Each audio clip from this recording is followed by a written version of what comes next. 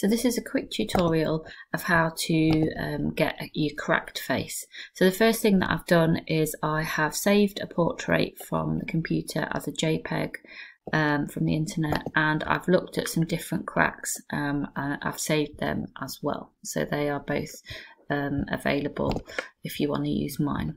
So then you're going to go to Pixlr, and it's a little bit like Photoshop, I guess, but it's a free online version.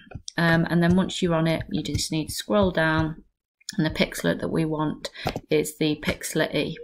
Okay, so I'm going to create a new one, and you can title it if you want, cracked face, and then I am going to just open it and create. So this here is my screen.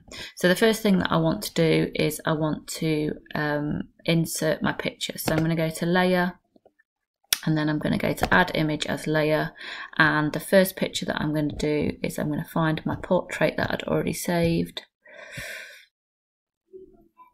which is here, and I'm going to open my portrait up.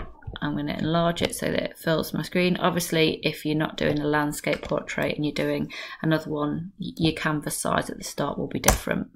But to start me off, this is my portrait, and then what I'm going to do is I'm going to go to layer again, and then I'm going to go to add images layer, and I'm going to find this time my cracks.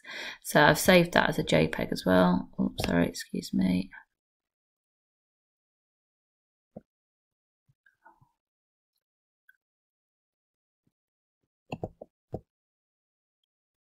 So I'm going to open up my cracks here, and as you can see, it's now on top of the face. So the first thing I want to do is I want to change the opacity of it so that I can see where I'm actually placing it. So I'm going to make it a little bit lighter, so I can see where it is going to be on the face.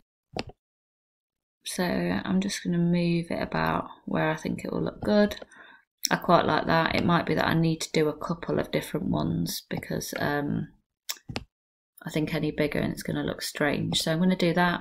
Once I've done and I'm happy with the placement, I'm just going to put the opacity straight back up to 100. And then I'm going to go to the blending mode here, and I'm going to find multiply. So I'm going to click on multiply here, and then I've got these cracks all over my face.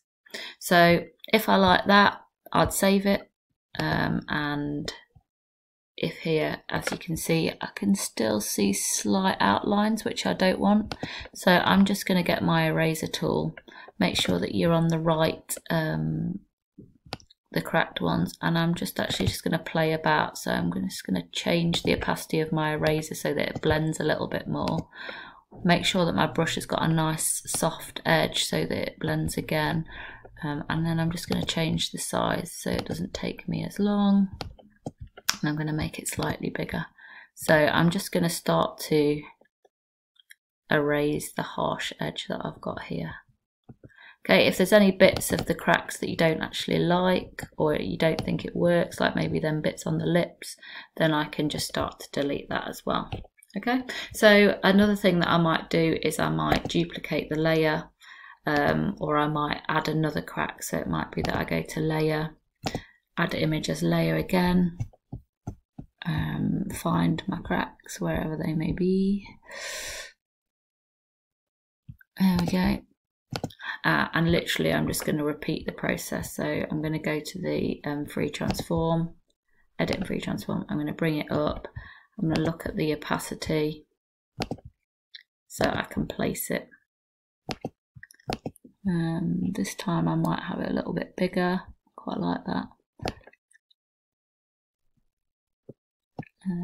So that's my opacity, and then I'm going to again put my opacity back up to 100, go to my blending mode, and I'm going to go to multiply.